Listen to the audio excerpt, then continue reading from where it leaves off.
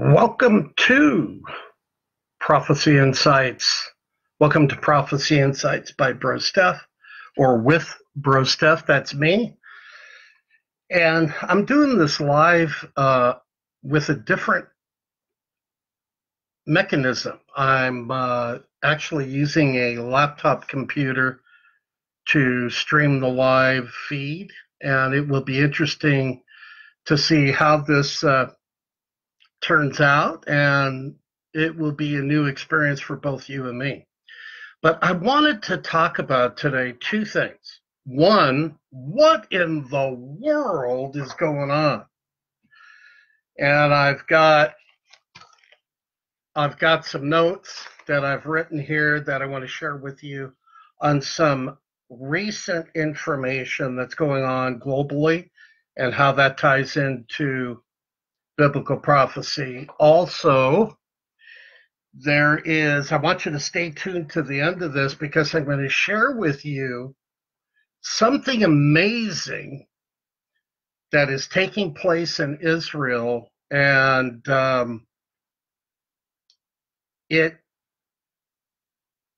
what Jesus talked about in John 4.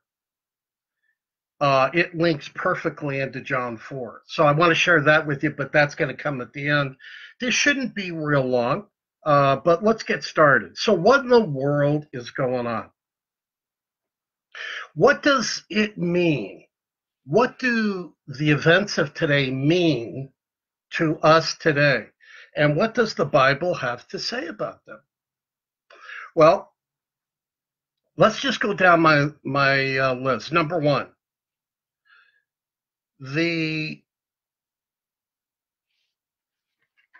got to read my writing.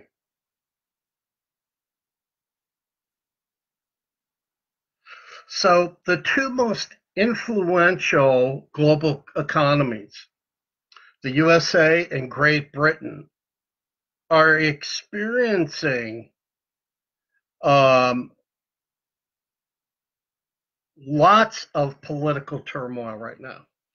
The Brexit issue is on the ropes. You know, the people of Britain want to pull away from the EU. The politicians want to stay connected.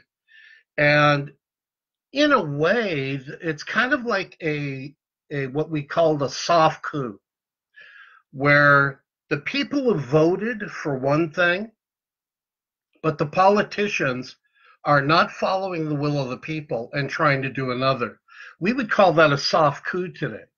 I mean, the exiting from Brexit was supposed to happen a while back, and now Boris Johnson, the new prime minister, promised that he would follow the will of the people by October. Well, the parliament shut him down, and they recessed the entire parliament for weeks to try to force Boris Johnson out of office.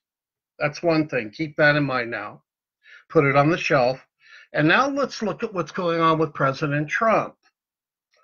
I call it Pelosi versus Trump. And the formal impeachment inquiry that the Democratic leaders in the House are calling for. It's a soft coup. That's all there is to it. When you look at the evidences, and you can go online and look at this, the copy of the notes from the meeting President Trump had with the Ukrainian president. You can read the notes. It's only 3 pages. He committed no crime. And the president of the United States is tasked by the Constitution to protect the American people and to defend America. That's part of what he does. So there's nothing wrong with the president asking a leader in another country, do you have this corruption going on in your country? I want to know, because it could affect our relationship moving forward, because the president of the U.S. has to protect, above everything, the citizens of the United States of America. That's his job. And every president that's ever been president has had these kinds of discussions. So a soft coup is going on in the United States. A soft coup is going on in Great Britain. And I want to bring that to your attention. Number two, there's a financial crash that is looming. Now, many financial experts do not know if it's going to be an inflationary cycle or a depression. Now, the feelings are mixed, but they know something is coming. They just don't know what it is yet. Look, some of the countries, wealthiest countries, some of them are offering negative return bonds. Let me explain to you what that means. Let's say I have a bond and I tell you you're going to get, X amount of percent when you put your money into this utility bond or whatever it may be. And there's a caveat to it, however, because our government isn't making money and we're in an inflationary cycle and inflation is running out of control, at the end of your 10-year term, you're not going to make any money. But thank you for the money you invested with us. That's what's going on in the world today. Governments are offering negative yielding bonds that will not earn anyone a penny. The EU is using quantitative easing to bail out their economy to the tune of, are you ready? Now sit down and put on your seatbelt. To the tune of $20 billion a month. Great Britain's printing money, $20 billion a month, to keep their economy, hopefully, from faltering. Now, that's Great Britain. We did that back in 2008. The reason, coffee break.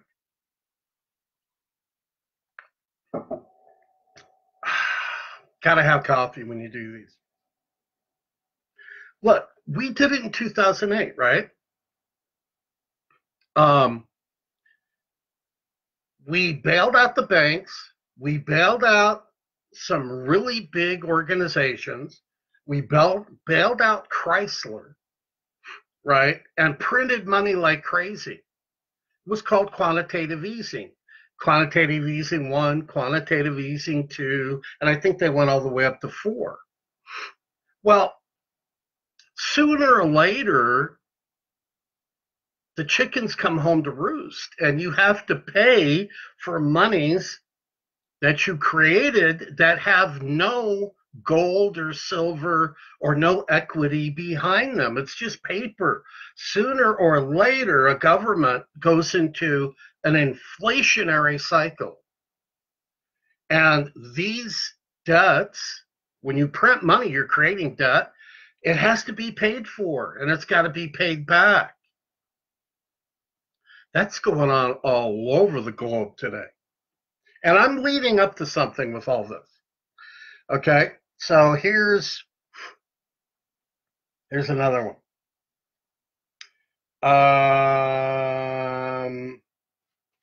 Looking at my notes. The U.S. banks need an infusion of cash from the feds. Now, I hope you kept your seatbelts on. You're not going to believe this figure.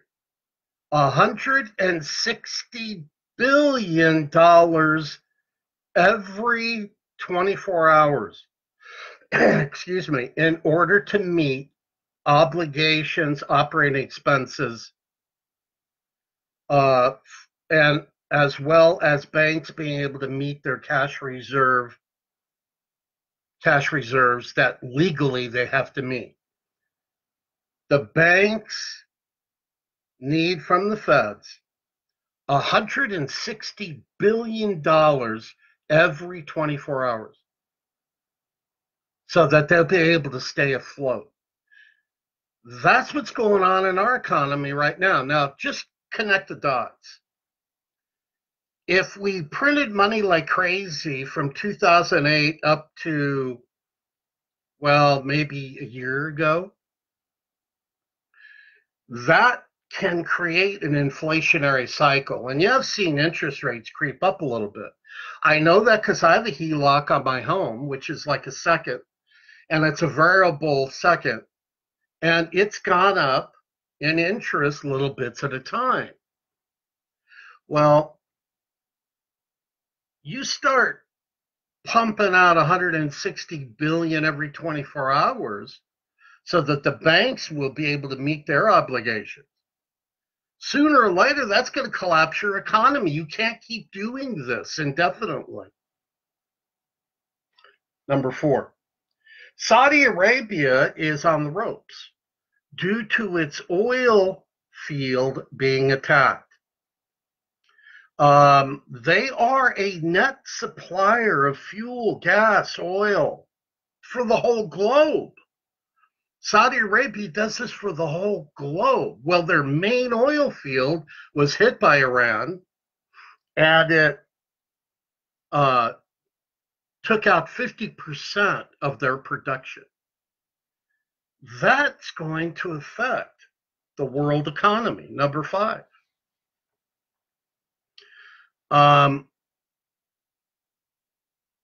Global banks represent $110 trillion in total cash and investment value.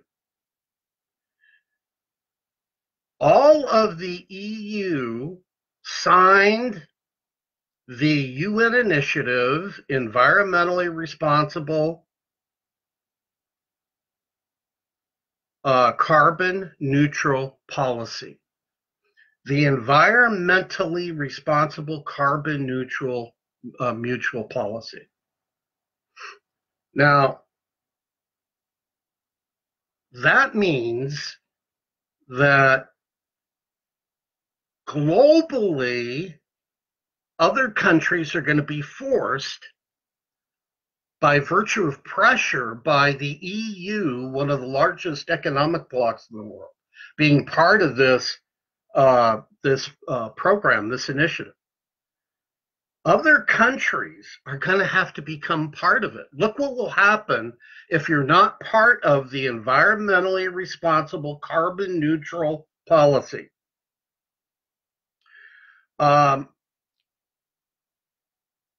Lending, investment, banking, and other services to companies that do not meet the requirements of the initiative of the new Green Deal will not get lending, investment, banking, and other services provided. So people, in order for countries to get the kind of services they need for their populations to exist, they're going to have to be part of this deal. That's what Europe has done. They've really put other countries in a real bind. And everyone is now, I don't know really if the United States is going to have to fall in line with this because we are very self-sufficient. But a lot of the countries around the globe are going to have to do this. And we all know this is a hoax, but it's a way of controlling what doesn't belong to you. That's what's going on here.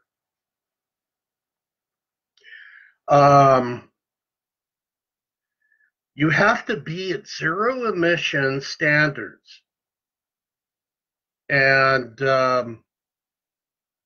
it could mean a loss of $12 trillion to the USA because we won't be able to transact business with some countries because I don't think we're going to be a part of it. That's number 5. Number 6, Google announced that it is beginning research and development of the quantum computer system.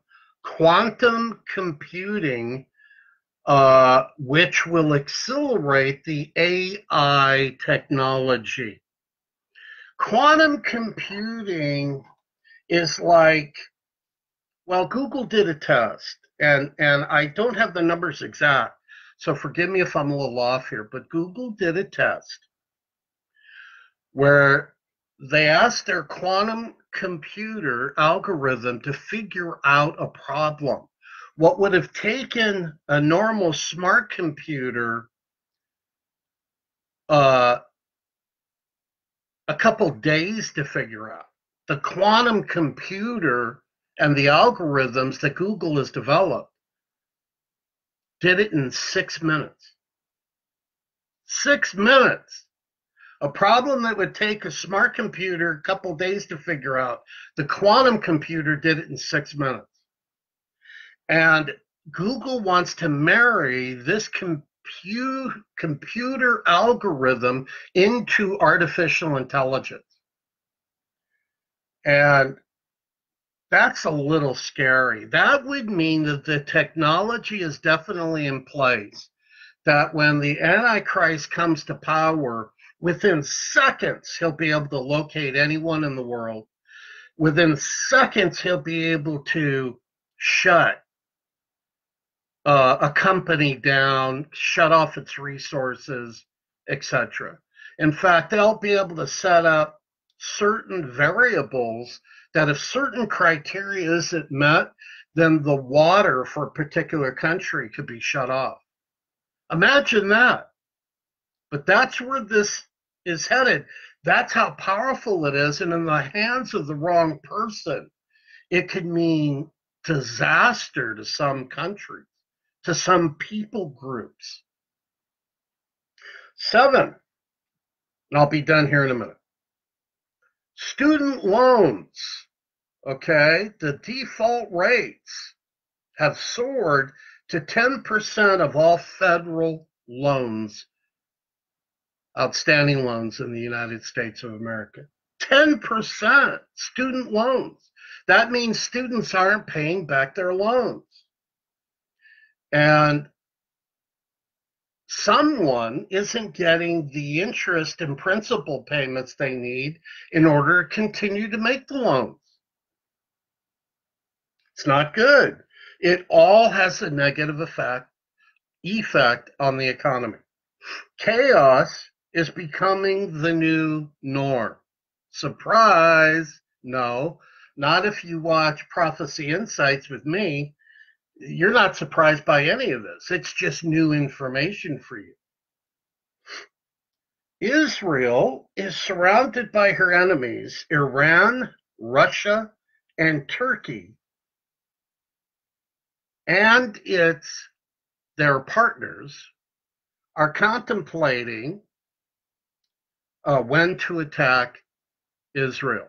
So we're seeing now the clear formation and setup of the Ezekiel 38 war. If you don't know what the Ezekiel 38 war is, just read Ezekiel 38. It's very clear. God made it precisely clear for us. So make sure you read that. Basically, what the Ezekiel 30 war says in summary is that Iran, Russia, Turkey and North Africa will form a coalition, and the thought will come into their mind to invade Israel. God will put a hook in their jaw and pull them reluctantly into Israel to go to battle with Israel. And then God will destroy those invading armies on the mountains of Israel. They'll never make it into Israel proper. This is going to be a battle that when God fights it for Israel and defeats the enemies, the whole world's going to pay attention. And they're going to, in a way, be forced to say that the God of Israel protected the Jews. So that's what this is. And then finally, I believe, let's see, Yeah. And then finally, um, the chaos is creating a cry for solutions at any cost. People are crying out for a savior, for someone with the answer, for someone who can just get rid of the problems and the chaos at any cost. We're being set up. This world is being completely set up. Whether you want to admit it or not, it's being set up for the Antichrist and for his invasion of planet Earth when he comes into power, sets up his kingdom, his throne, and starts controlling the whole world. That's what's going on. And read Daniel chapter 11. Read Revelation 6 through 19. It will give you this whole bird's eye view of the topography of the end time situations that are going to unfold. Look, the Bible said in the book of Daniel, just read chapters 7 through 12, Zechariah chapters 12 through 14, read Jeremiah chapter 30 and 31. Read again Revelation chapters 6 through 19. And if you read those chapters, and of course, Ezekiel 38, Ezekiel 39. Ezekiel 39 ties into Revelation chapter 19, by the way. The language is almost parallel, exactly the same. So when you read Ezekiel 39, flip over to Revelation 19. Read them both together in a parallel Bible, and it'll blow your mind how close they are in their message. But if you read these scriptures, you will have 1,000% better understanding of where we're headed and what's happening than probably anybody else. Because most Christians are not paying attention to this stuff. Now, some say, well, Bro Stef, why are we spending so much time on things that haven't happened yet? What did Jesus tell us? If you knew when the robber, the thief, was going to come into the house, then you'd be prepared, right? If you knew the exact time, you'd catch him and put him in jail, get rid of him.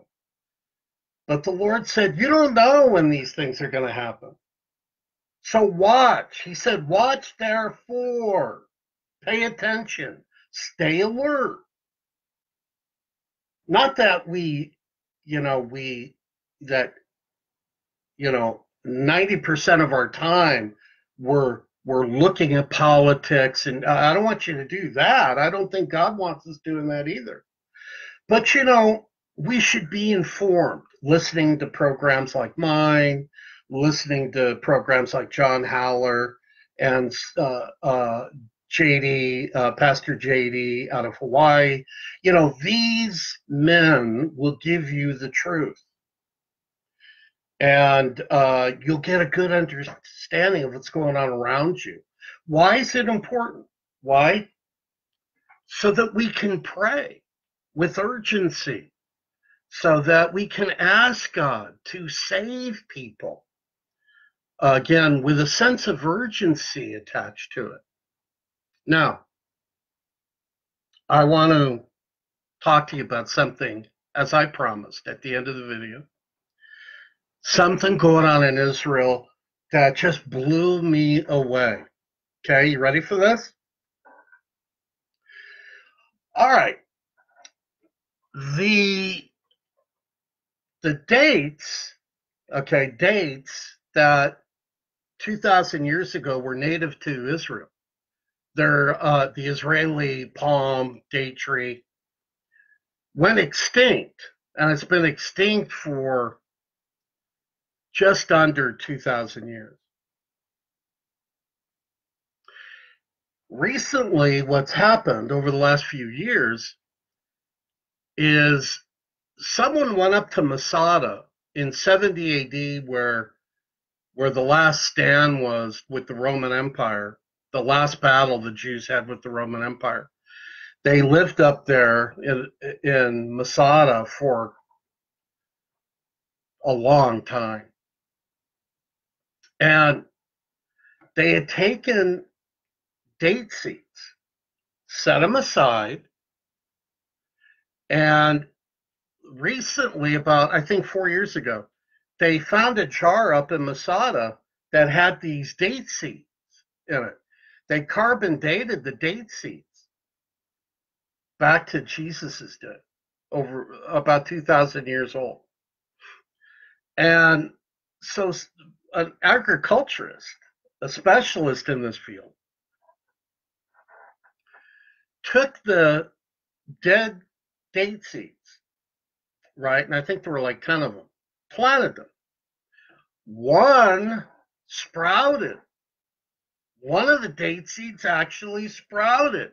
So they took the seed, planted it, and now we have an original Israeli date palm that bears the original dates that were in Israel in Jesus' day. But here's the big news to me, okay?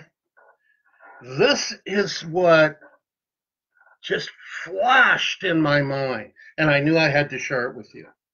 In order for a seed to grow, what has to happen?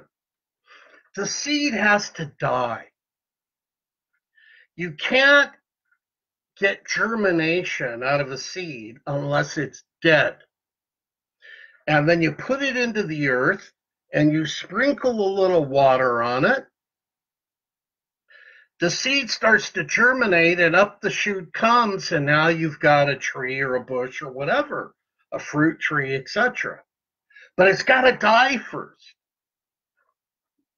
Now flip over to John chapter 4. The woman at the well.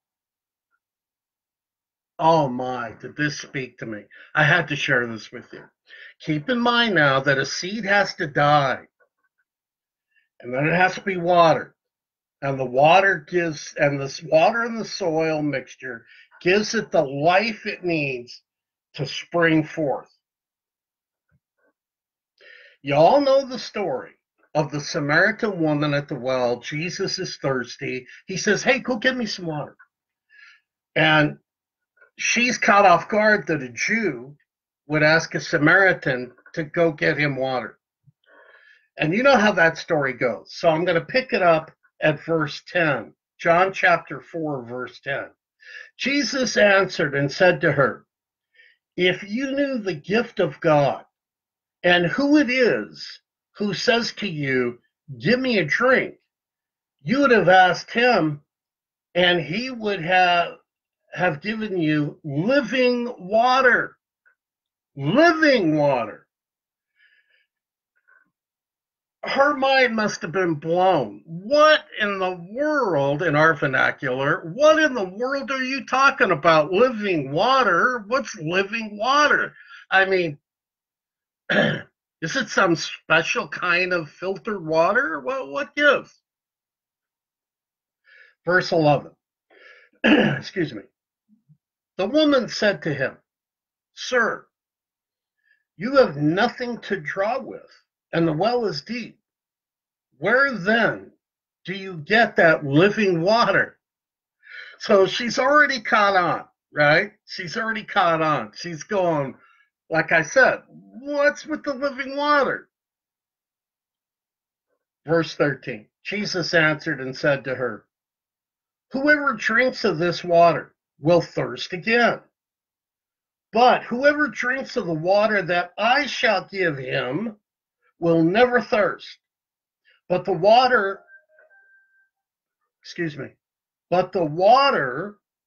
that I shall give him will become in him a fountain of water springing up into eternal life.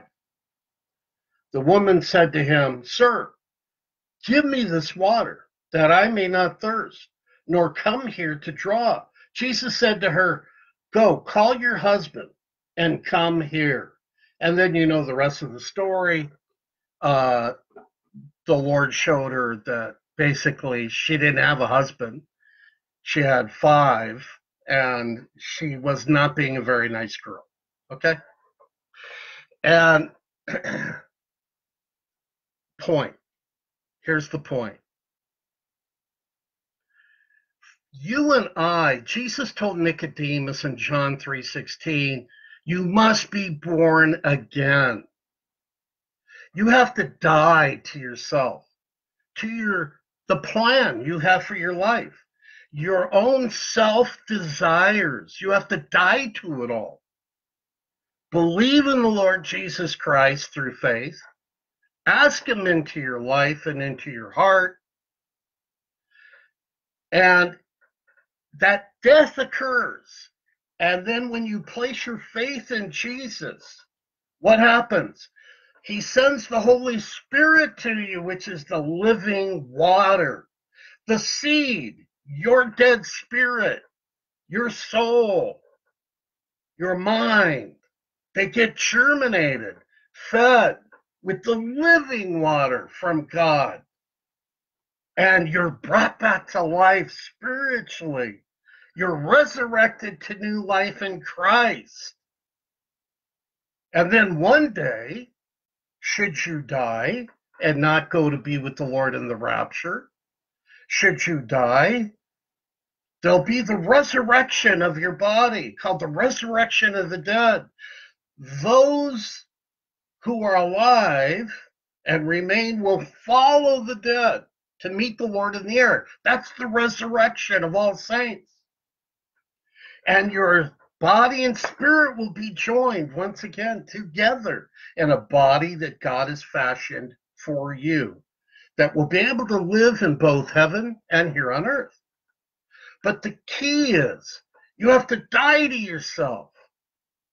Bear your cross. Pick up your cross and follow Jesus. And then he sprinkles. No, he doesn't sprinkle. He pours the Holy Spirit on you, and you come alive. New life in Jesus Christ. What better news could there be? What better news could there be? So this story of the dates and the palm trees that have been, lost in Israel, now brought back to Israel, and the archaeologists, or not archaeologists, what are the plant people, those specialists, maybe a botanist, okay? When they took those dead seeds and planted it and watered it, and it sprouted, I went, oh my gosh, that's what the Lord talks about in John chapter 4. So your homework assignment, read John chapter 4 today. And be blessed. Let the Lord bless you with this idea. I'm going to post below this video in the comments the actual video that I saw about this palm tree, so that you can be blessed by it too. I'm going to post it when I'm done, okay? Look, let's wrap this up. I've taken enough of your time, especially on a Saturday. Oh, hey. Thank you for staying with me. Thank you for visiting. It's been fun. Now, if you don't know Jesus as your Lord and Savior, you must be born again. Read John 3:16, Romans chapter 10. Read it and then do it. God wants you to have everlasting life through his son, Jesus Christ. Go to brostef.com, brostef.com, brostef.com. Go there, scroll down the page, in the middle of the page, how to ask Christ into your life. I got some helpful tools for you right there. Okay? And then you can connect with me from that hub, that portal. But God bless you. May the Lord's face shine upon you and your entire family today. Blessings, blessings, blessings. Have a good Lord's Day tomorrow. Well, unless you're Jewish and the Sabbath is your day, God bless you today. If you're Christian and Sunday's your day, God bless you tomorrow too. So you get a double blessing. Okay, I'll see you again on another Prophecy Insights with Bro Stef. Thanks again for watching. Oh, share this, comment, and you can also find me on YouTube. Go to brostef.com. I got everything right there. Bye for now.